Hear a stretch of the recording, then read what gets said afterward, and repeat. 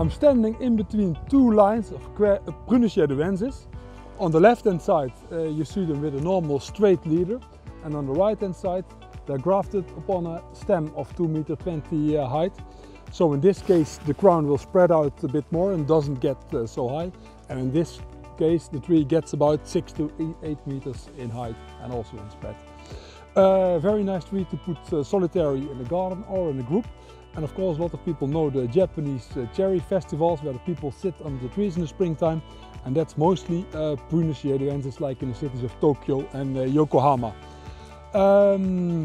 Very healthy tree, and the flowers are just open now, so they're still a bit pinky. They're still, if the bud is closed, they're totally pink, but as soon as it opens they turn into snowy white, and this will last for a couple of days more, as long as it doesn't start freezing.